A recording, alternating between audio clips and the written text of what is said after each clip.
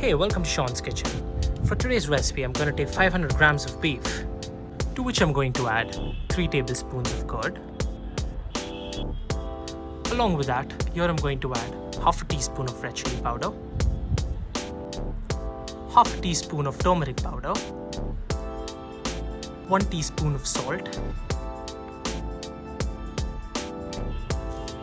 and 1 tablespoon of lime juice. Now mix all of this really well.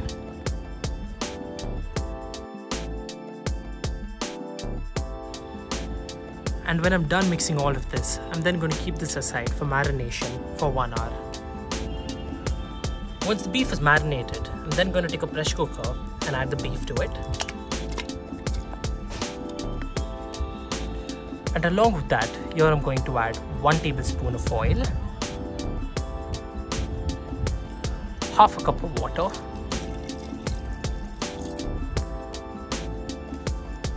and after that, I'm then going to mix all of this really well. Once I'm done mixing all of this really well, I'm then going to cover the lid of the pressure cooker and let it cook 5 to 6 whistles on medium flame.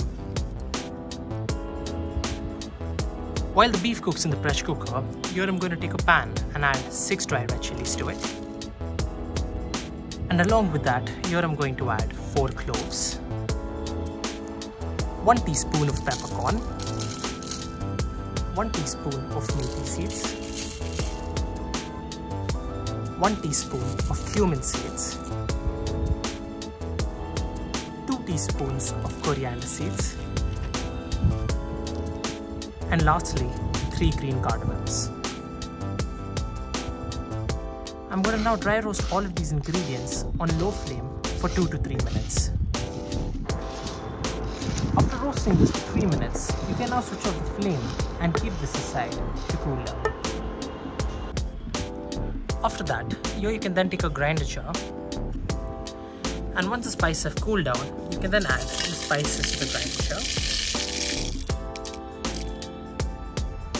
And along with the spices, here you can add 1 tablespoon of tamarind paste, 4 cloves of garlic, and 2 tablespoons of water.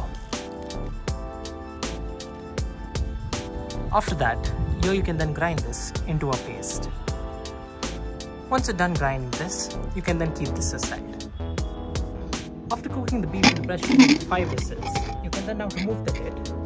You can give this a good stir. And once you're done doing that, you can then drain the water and keep the beef aside.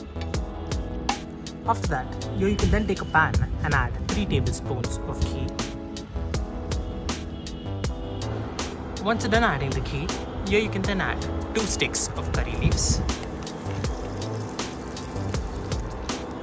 After adding the curry leaves, here you can then let this cook for 30 seconds. After 30 seconds, here you can then add the beef which you had kept aside.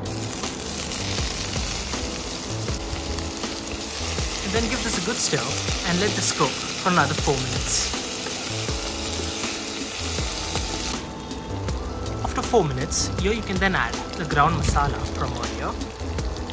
After adding the ground spices, you can then mix this really well with the beef. After mixing it well, here you can then add half a cup of water. And along with the water, here you can add 1 teaspoon of chakeri and the salt as per taste. Keeping in mind, you've already added salt earlier. Here you can then mix this really well and let this cook for another 5 to 6 minutes. After 5 minutes, here you can lastly garnish it with some coriander leaves.